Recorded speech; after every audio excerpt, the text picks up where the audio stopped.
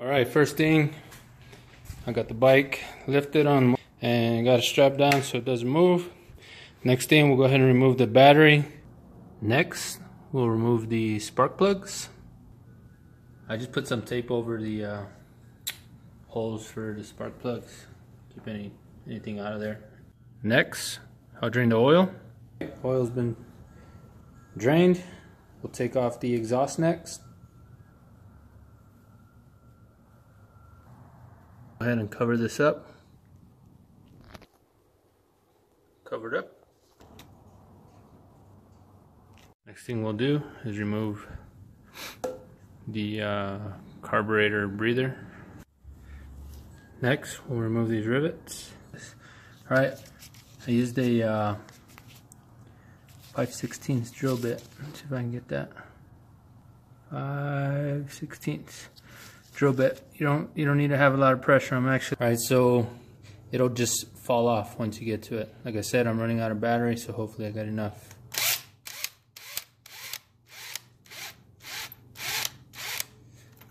Boom. See? That's all you need. Alright, so now we'll remove the timing cover.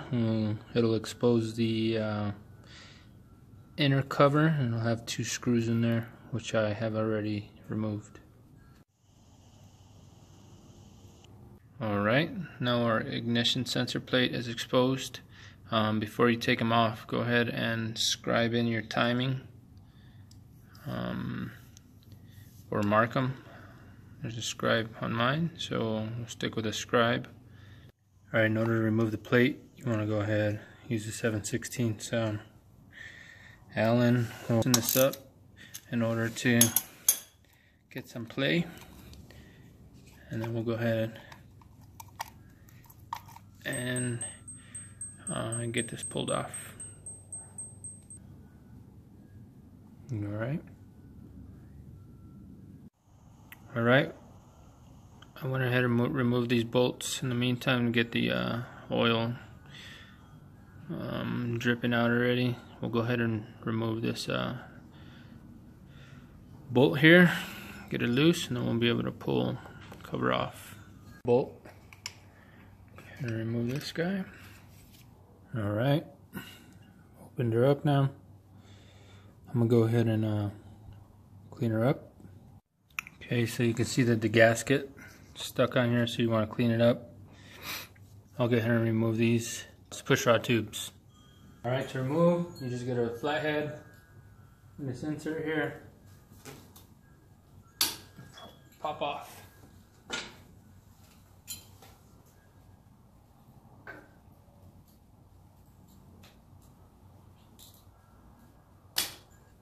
Alright. Push rod removal. What you need to do is take a bolt cutter here. Alright, I'm going to hold the tube up. Simply use the rubber band and a paper clip. Just put the paper.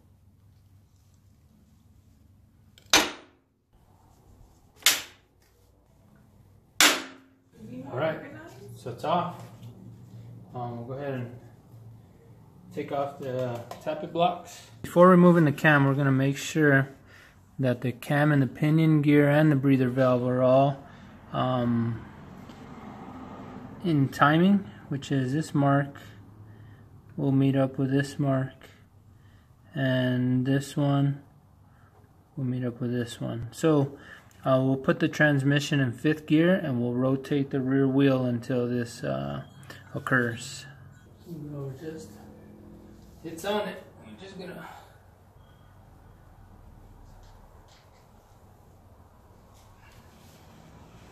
right there. Alright, so earlier when we popped off the cover, this nylon washer was stuck to the cover. So this nylon washer goes to the breather valve. Now that our timings are in line, we're going to go ahead and remove the nylon washer and then the breather. Okay.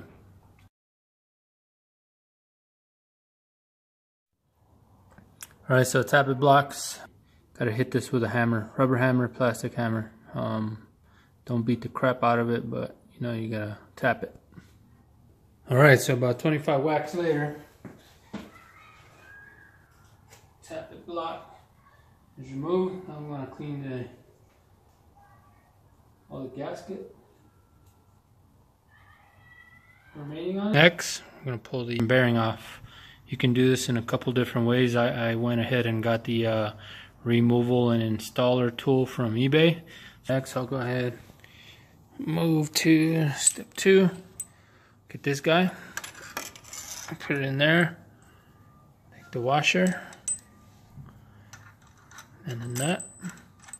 Okay, so this is how it works. You put it in how I showed you. You get this, you get something to hold this nut here, and then there's flat grooves right here.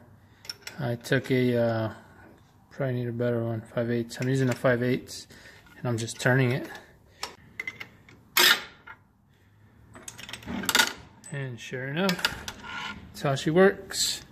I'm gonna go ahead and install the new bearing. This is the installer tool.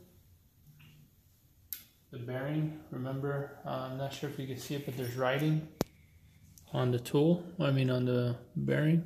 Let's see. Tap the screen real quick. Alright, you can see that hopefully. That you should put on like that, because the writing has to be facing towards you.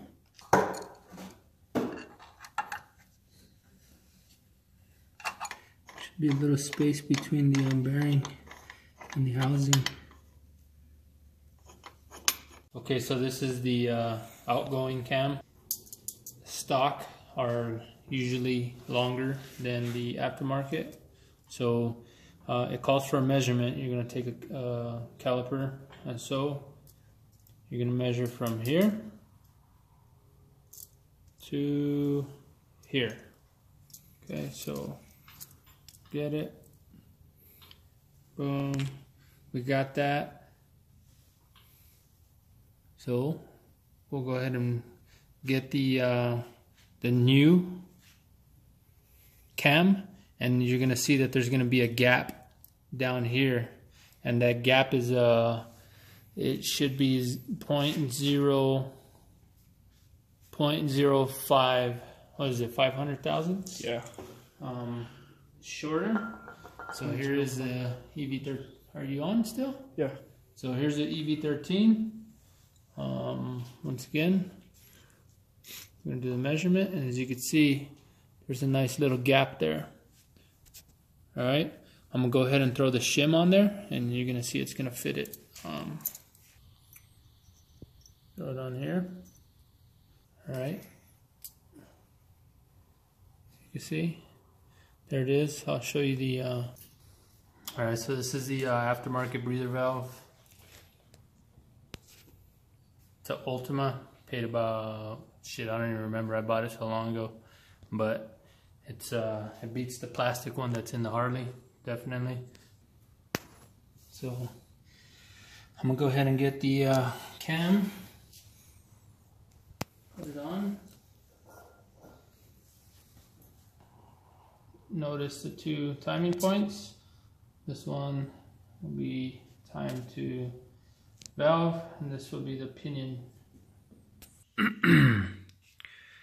With the cam in, the breather valve, the pinion gear all lined up, the thrust washer and the shim are also on the cam. I have now put on the tappet blocks. There is limited space behind the rear tappet block, so I got some rubber bands and just wrapped them around this extension, and I used it manually on my hands to get it started, just to get space going when I took them off. So I just I did the same thing for putting them on. Hopefully that'll help somebody out there if you have any issues. But I'm gonna go ahead and tighten these down a little more, and then I'm gonna go ahead and close up the cam case.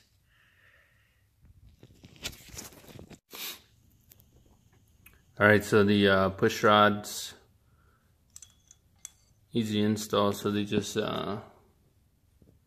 go in, and then I just gotta adjust them. The push rods are in snug. Okay, so I've gone through and adjusted.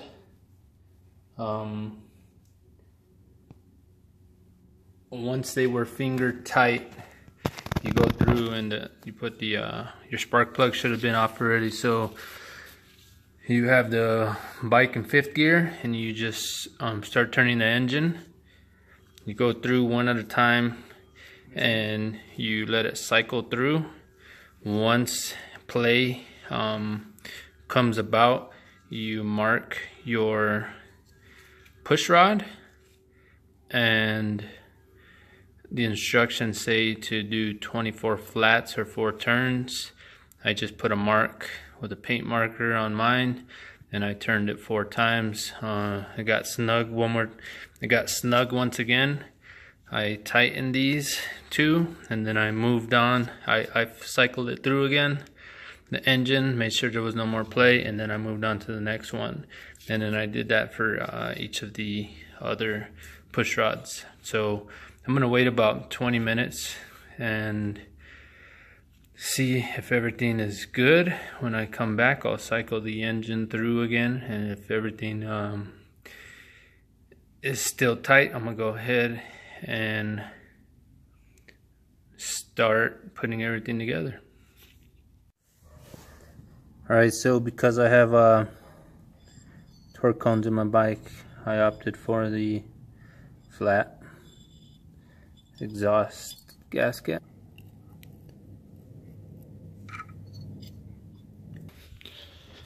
Back together. Alright, here we go.